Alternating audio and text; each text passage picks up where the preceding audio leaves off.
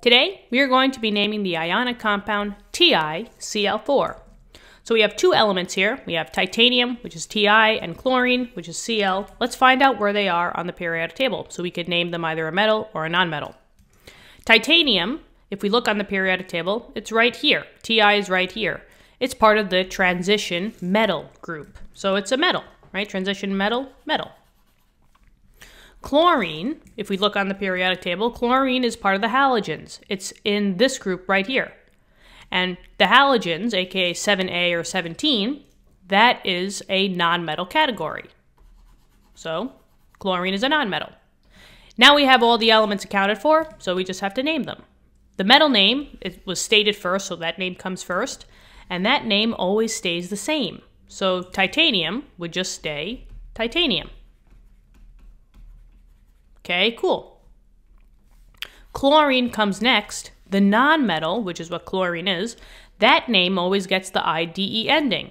So it was chlorine, but now it's going to turn into chloride. Drop the NE and add the DE. There's the IDE ending. Now we just have to see, do I need a Roman numeral? Well, Roman numerals are for transition metals. Oh, since titanium is part of the transition metal, it's part of this block, I do need a Roman numeral. And remember, the Roman numeral is always the charge of the metal. Well, how are we going to get the charge? Well, it's pretty simple.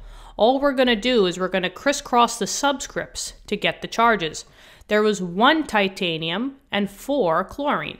This one crisscrosses up, telling me that chlorine was a -1. Nonmetals want to gain electrons, become negative, and then this 4 crisscrosses up, telling me that titanium was a +4. Metals lose, aka become positive. Now, just do a check. Chlorine, does it want to be a -1? Well, yeah, chlorine is part of the -1 oxidation state group. So if this checks out, this has to check out. And the charge of titanium was a +4. So we just got to write Roman numeral number 4 in here, which is IV. And there you go. So TiCl4 is just titanium 4 chloride. And you are done, guys. Thank you so much for viewing the video. I really hope this has helped you. Let me know in the comments. Subscribe to the channel if you want. If not, that's okay. All right? Thanks for viewing the video. I will see you in later lessons. And, good luck on your future tests or quizzes. See you later. Bye-bye.